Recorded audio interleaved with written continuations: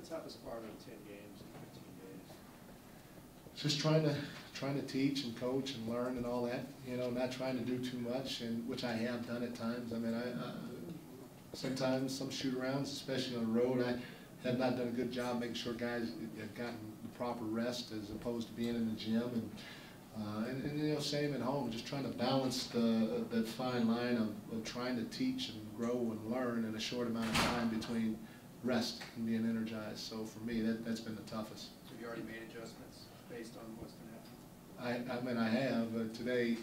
Today's shoot around was, I mean, we were on the floor at 10, and we were off the floor by, I think, 11:25, which is really good for me right now. Mike, would you say the team overall, the overall assessment, are you where you had expected the team to be right now with the performance that they're playing? If we could take out turnovers and transition defense, the team would be ahead of the learning curve, in my opinion. But right now, it's a reality. Those are there, and so that sets us back just a little bit. But for the most part, in a lot of areas, I'm pleased with where this team is, except those two areas right now.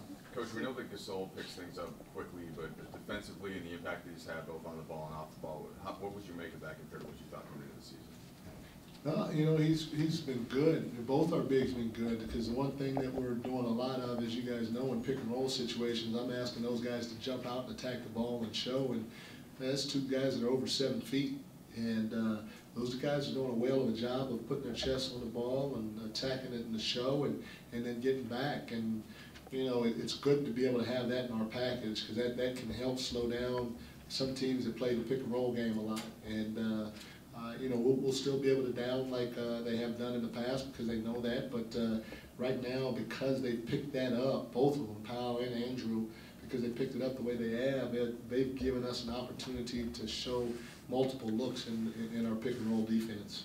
Are you happy with 6-4, given you had 4 games without Bynum, and then you have the schedule you've been doing? You know, I told this to our guys, and this is what we can't forget. We know that we're not playing great basketball. We have played great basketball in spurts. You know, but I don't know. In our last, we're 6-4. In our last 8, we're 6-2. And our 2 losses are at Denver and at Portland. So you know, that's not bad for me throwing all this new stuff at them and keeping them in the gym and all that other stuff for as long as I have. I got to give them some credit for where we're sitting right now in our last 8 games. And you know, if we can keep trying to find ways to win ball games and not take it on the chin as much right now, then that's the best of both worlds. We'll grow and learn while trying to find ways to win. What's been the determining factor with those for the 10 or 12 minutes back up to? It's been Kapono some nights tonight. It was Galablock. What are you looking for? Well, you know, offensively with the second unit, we haven't been able to play the way that I thought we would right now.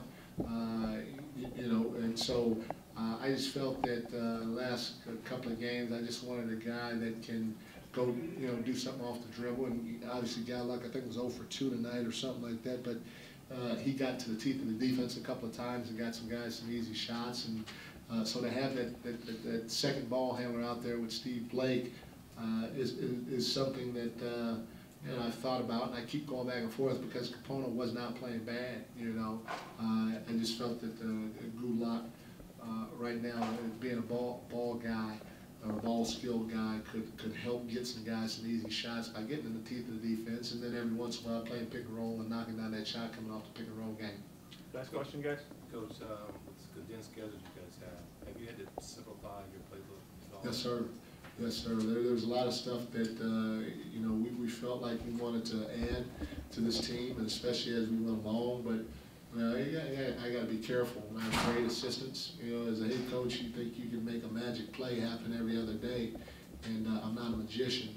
And my coaches let me know about it, and so I've tried to keep that playbook condensed so that we're not overloading the guys with too much information. Thanks, Mike.